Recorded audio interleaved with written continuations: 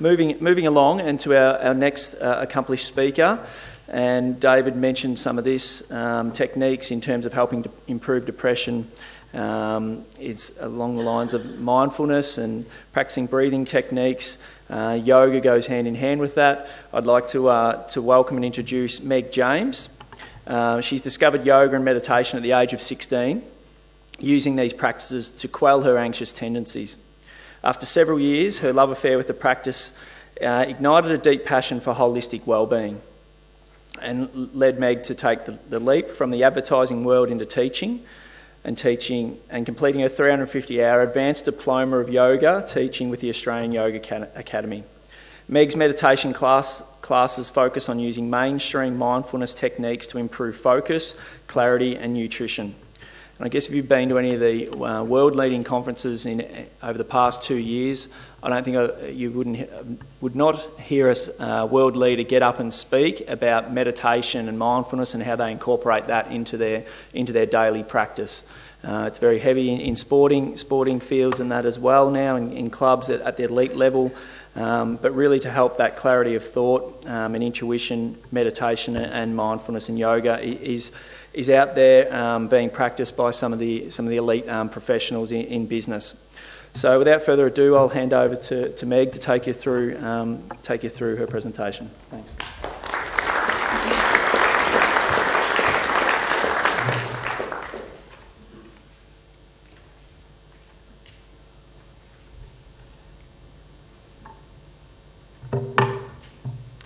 Hi everyone, my name's Meg James and I'm a yoga and meditation teacher at Happy Melon Studios in Armidale.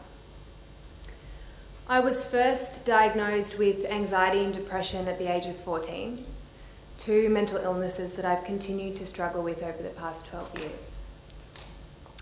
When I first was diagnosed, I felt really lost and overwhelmed and alone.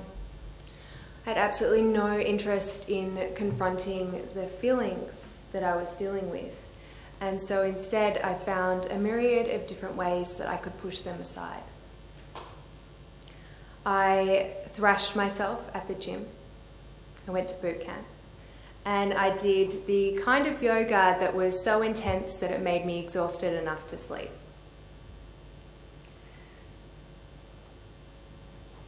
I placed extreme restrictions on my diet and the food that I ate, and I used this as another mechanism to control and eliminate my feelings.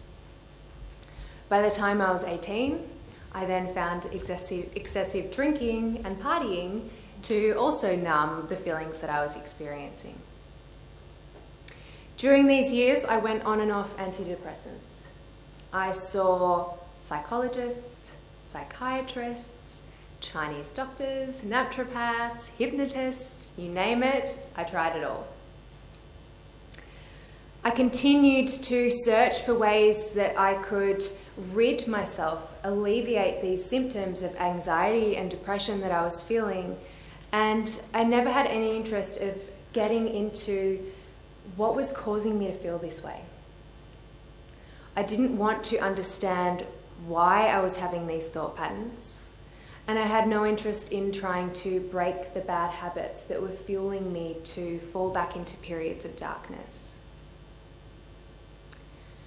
Thankfully, in a rare moment of mental quiet, I decided that it was time to learn my way to a calmer state of mind. So I decided to enroll in a yoga teacher training course. And I really underestimated just how beneficial this would be. So over the 12 months that I was studying, I finally found a range of healthy ways that I could start to deal with these feelings that I had spent so long hiding from. Over that period of time, I ended up ditching my strict exercise and diet regime, and I opted for a more gentle approach. Ultimately, this led me to a regular meditation and mindfulness practice. After all of those years of hiding from my feelings, I finally decided that it was time to pay attention to them. So basically this is what mindfulness is all about. Paying attention. So when we're being mindful, what we're doing is we're focusing our awareness on the here and now without judgment. So we're allowing our experience to unfold without resisting what's going on, without needing to change anything, without reacting, and without placing any criticisms on what we're experiencing either. Now, I find that it's a lot easier to understand something when we experience it firsthand ourselves. So tonight I would like to invite you to join me in a really short mindfulness of breath practice. So this is a practice that you can do anywhere, anytime, and all you have to do is pay attention to your breathing. So if you'd like to take a moment to just put aside your notes, anything else that you've got in your hand, find yourself into a nice, comfortable position, the soles of your feet firmly placed against the floor. Sitting nice and tall, spine long, your shoulders back and down. And then just place your hands in your lap. And when you feel ready, gently close down the veil of your eyelids.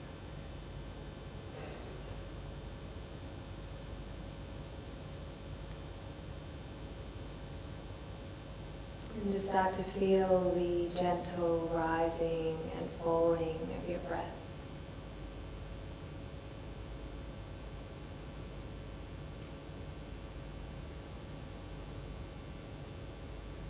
Not needing to control or manipulate your breath in any way.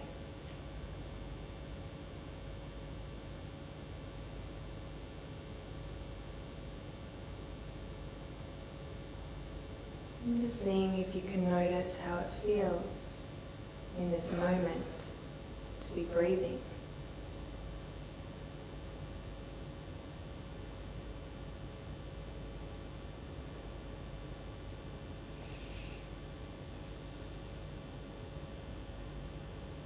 Notice where in your body you feel your breath the most.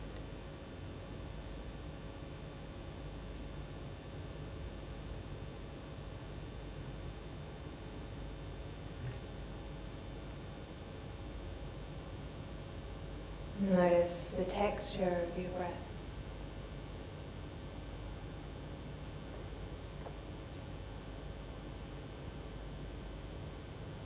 And does it feel fast or slow?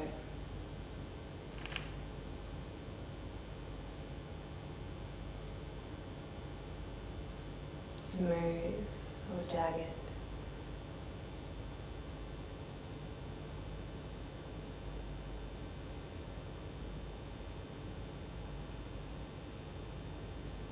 Is it shallow or deep?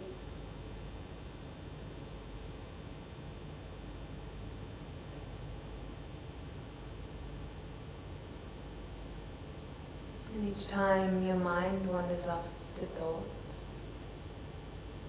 know that simply noticing that you're thinking is an act of mindfulness in itself.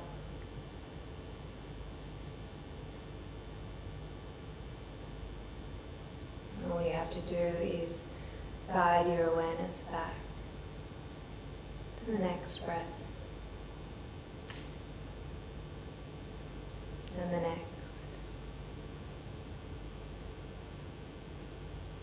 and the next.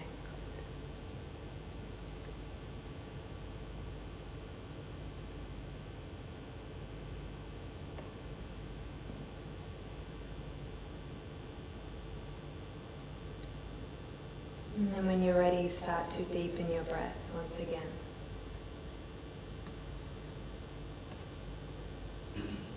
Finding gentle movement through your toes, your neck, your shoulders.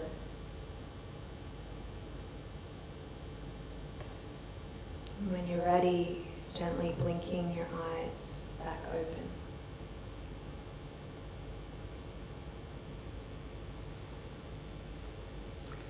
So can you see how this simple act of pausing and taking a moment to close your eyes and pay attention to what's happening in the present moment can allow you to start to really get to know your thoughts, sensations in your body, and the emotions that you're experiencing too, in a really constructive way.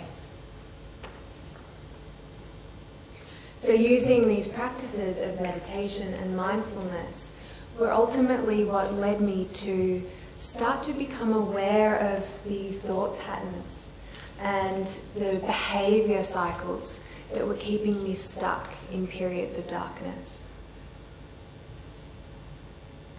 Instead of wrestling with or trying to eliminate the dark feelings that I experienced when I was struggling, like sadness and fear, frustration, anger, I allowed myself to have a different relationship with them. For the first time ever, I made friends with this dark side of myself. I applied the practices of mindfulness to my feelings, and instead of labeling myself as damaged or broken, I embraced myself as I was without judgment. I learnt how to investigate my feelings and my thoughts with a sense of gentle curiosity. So becoming aware as each feeling arose. What was I feeling? Where did I feel it in my body? What thoughts went along with these feelings? And were there any behaviour patterns that each feeling triggered?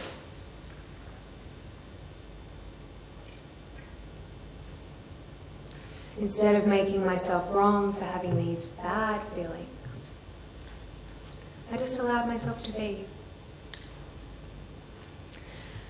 And in this journey of mindfulness, I was finally able to break free and begin to heal myself and move forward from these habits that were keeping me stuck and journey towards a more harmonious life. So for me, my mindfulness practice comes in the shape of yoga and meditation. But for you, it might be playing footy, or going for a surf, a swim. Maybe your form of mindfulness is being creative, drawing, painting, taking photos. Maybe you like to sing or act or dance. Could be as simple as just going down to the park and playing catch with your dog. So being mindful is basically just paying attention and allowing yourself to be fully present to the here and now.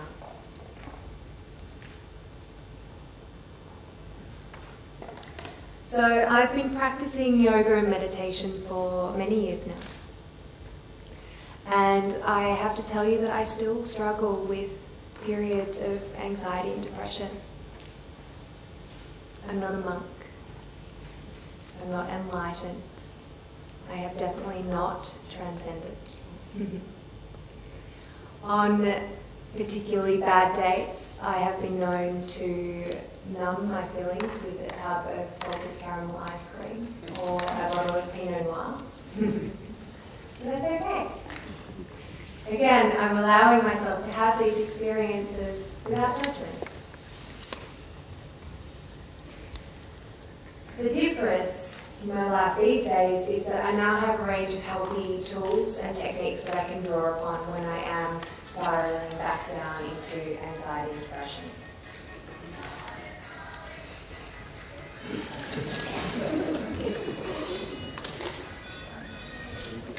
My practice has been pivotal in my journey towards a more balanced life and a life that is less inclined to periods of darkness. And to really commit myself to moving forward this year, I have dedicated to practicing meditation every single day. So I find that people often wait for a new year or a new month or a new week to start a healthy new habit.